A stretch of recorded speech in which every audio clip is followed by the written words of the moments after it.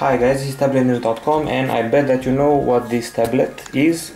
It's the Asus Nexus 7, also known as the Google Nexus 7.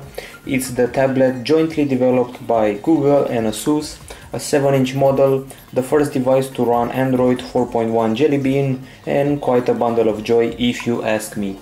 This tablet was made famous by the fact that it's very affordable, so the 8GB version of it costs $199, while the 16GB version goes for $249. It was unveiled at Google I/O at the end of June, and it comes with Jelly Bean, as I said, has a 7-inch display, and it was launched with this operating system. Okay, so now let's get to the design. As you can see, we have a pretty big bezel at the bottom. Below the display we have these 3 capacitive buttons available right here. In fact, there are 3 virtual buttons, so they aren't actually capacitive. At the bottom we have the micro USB port, audio jack, and here we have the volume buttons and on-off button on this side. So they kept everything to the minimum. Those are the single ports that we have, and these are all the buttons that we have. Here you can see the Nexus logo, Asus logo, and a pretty wide, big and powerful speaker. The surface at the back is rubbery. It has a very nice texture and feels very nice to the user's hand. You should get used to it, since you'll be spending a lot of time with this tablet in your hand, either in a single hand like this, or 2 hands, or maybe 1 hand and a half, so to say. Okay, up front we've got this front camera right here. This is a 1.2 megapixel camera that we've got on this device. It does 720p capture, but it's made rather for video calls than taking shots, which I bet you wouldn't do with a front camera. So what can I say? This device, this tablet, this 7-inch Nexus 7 feels like a very good companion when you hold it in your hand like this and you put it next to you in bed while reading or watching a movie. It feels like a very nice idea. It measures 10.5 millimeters in thickness, so it's not actually the thinnest device out there. Also, it weighs 340 grams, so it's light, I give you that much. It's pretty light. Now moving on to the hardware section. Well, inside the ticker of this device is a quad-core Tegra 3 1.3 GHz processor, accompanied by 1 GB of RAM and 8 or 16 GB of storage. You don't get a micro SD card slot on this model, remember that. The display, well, this is a 7-inch IPS screen with a resolution of 1280 over 800 pixels. The display has a 216 ppi, that's the pixel density, and if you compare that to the iPad 3, the one with the Retina display, well, that one has a 264 ppi, so this model is a bit inferior, obviously, but it's still a very good display with this IPS panel that it has on board. Obviously we have Wi-Fi on board, Bluetooth, GPS, NFC, accelerometer, gyroscope, and the usual specifications that include protection for the screen, Corning glass, and this is a micro USB 2.0 port in case you want specifics. The camera at the front, as I said, does 720p capture for video calls and stuff like that. Inside we also have ULP GeForce GPU that will take care of your gaming needs. The battery inside is a 4325 mAh, good enough for about, let's say, 9-10 hours of functioning for the device. I was particularly impressed that I managed to use the tablet pretty much for 2 days. One day I watched movies for about 3-4 hours, the other day I played 2 hours of Angry Birds, browsed the web, surfed the web, and the tablet lasted that long, so I'm pretty impressed by it.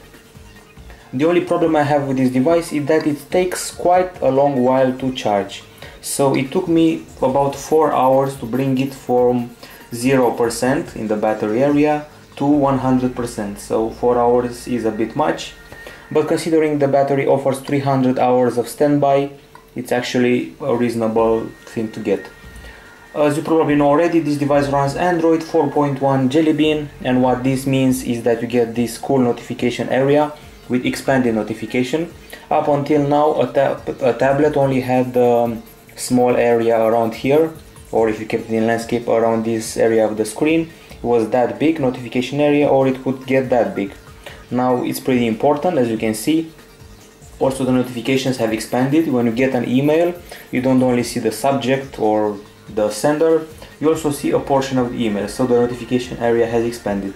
As you can see, the main home screens will not turn to landscape, they're available only in portrait mode, but luckily the applications will turn to landscape with ease, so no problem about that. This is how you switch between music albums. But once again, if you have problems with this orientation, with the portrait mode of the home screens, you can always get an auto rotate app from Google Play Store. There are a bunch of such apps, so your problem will be solved. Getting back to Jelly Bean, aside from the cool notification area that has been expanded, another thing that this OS offered is the very good speed.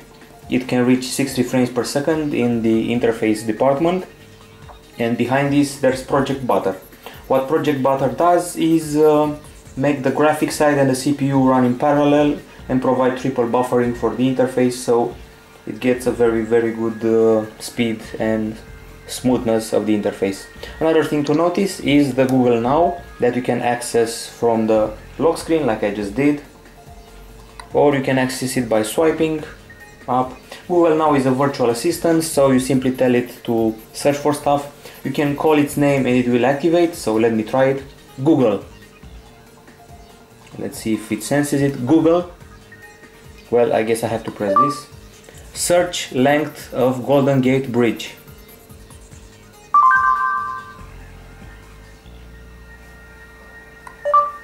Length of Golden Gate Bridge. Golden Gate Bridge has a length of 2,737.00 meters. As you can see, it's based on information from Wikipedia, while its rival from Apple series based on information from Wolfram Alpha, and I find Google Now to be pretty pleasing. It answers the queries pretty nicely, and it has a nice card system. Those are the cards. Cards mean that there are preset information, so to say. You don't preset them, they preset them by themselves, like the fact that it always shows me the weather when I access it. So as you can see, I didn't ask for the weather, but it remembered where I was and that I often asked what's the weather like. For example, if you keep asking about a soccer team or a football team, you keep asking about its score, it will remember that and display the score without you asking for it. So it can preset your preferences to show them in those cards. Once again, I'm very impressed by the idea of the Project Butter. Very smooth UI, very fast functioning, great number of frames per second. And also, when Jelly Bean was launched, you also got new versions of the classic Android apps. You can see them right here. We got Gmail, Maps, Earth, also Google Currents, we got a calendar. A major update happened for YouTube, as you can see. It's organized in a way that reminds me of TV channels. You see this area right here. This is the main interface of the app. Other updates that happened, well, Google Plus also got a major revamp. It's based on sort of a tiles interface. That's the timeline. And the main interface you can see right here reminds me of the Facebook app. So Google Plus was changed as well, not only YouTube. Let's see what else has been changed. Oh, once again, you probably noticed we have Chrome as the default browser on this thing. So let's enter Tablet News and check it out. Here we are, Tablet-News.com, loaded very fast, obviously works in both portrait and landscape. This is the virtual keyboard, pretty comfy to use. Scrolling around, pinch to zoom, the obvious options here like incognito tab, bookmarks, other devices. You can also sync stuff from other devices and from the desktop Chrome. So it's nice to have Chrome here for a change. I was very surprised that Google Earth came with this tablet. I haven't seen Google Earth pre-installed on many devices, but more about that a bit later. Google Maps was also updated. You can see that even from its logo, the logo also changed. So this is what Google Maps looks like right now, turning it in landscape. You can see satellite view as well. It got a speed bump and a performance bump, more features, and it should work better right now. Okay, as I said, later on I will show you the Google Earth app. In the meantime, let's continue with the review. And you already saw the Chrome browser on this device.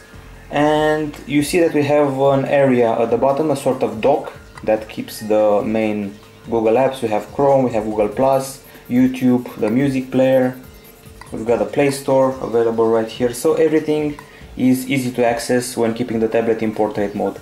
Also, I forgot to show you something as far as the design goes. There are these 4 metallic pins here, leading me to believe that in the future there will be a dock and more accessories for this beautiful little tablet. Okay guys, it's time for that moment of the review when we check out the audio and video quality. So let's listen to a song or two, and I'm very pleased with the audio quality of the tablet. The speaker.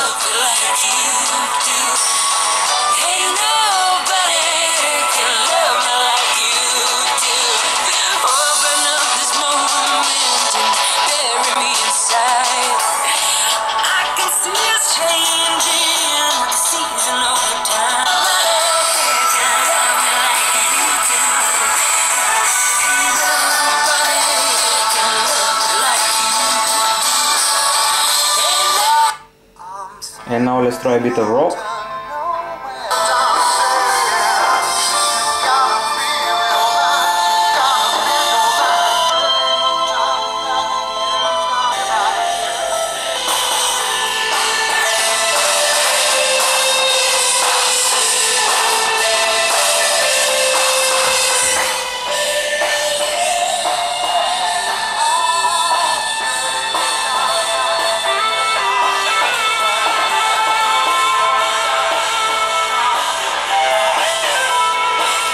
This is the guitarist of the former guitarist of Red Hot Chili Peppers. You probably recognize the guitar. So pretty good volume, very good bass.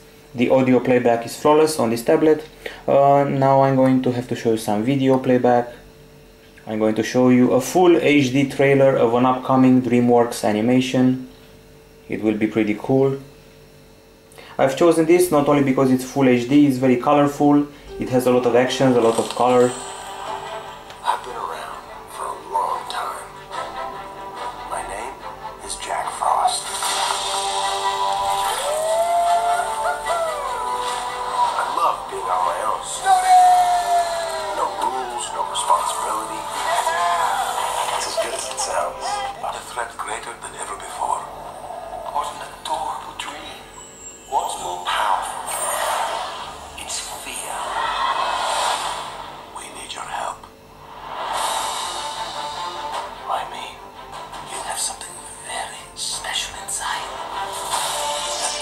Okay guys, so you saw the video playback, is pretty cool. The IPS 7-inch display is doing a great job, and aside from the fact that it's easy to get smudges on it, to get fingerprints and other traces, and that it reflects light a bit too much, I'm very happy with this display. So ignoring the reflections and the smudges, I can say that the video quality is very okay and that the display does its job.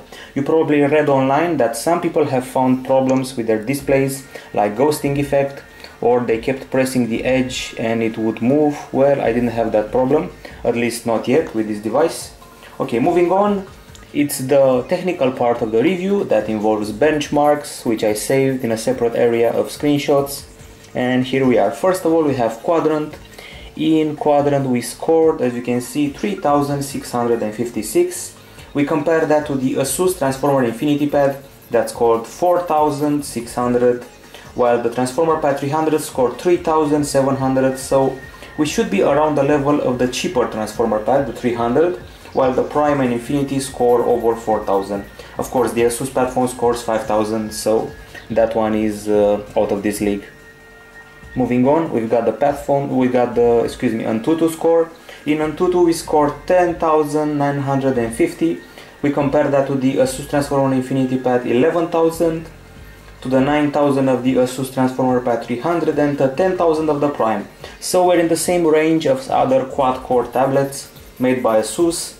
In Nenamark we scored 55 frames per second, but this is a 7-inch tablet, so it's easy to get big scores on a decent resolution and small diagonal. For example, the Asus Transformer Infinity Pad has a full HD screen and it got 34 frames per second, so not that relevant. Moving on, in Velamo we scored 1733. We surpassed the Infinity Pad that had 1400, the Transformer Pad 300, the Prime, but the platform surpassed us by 700 points.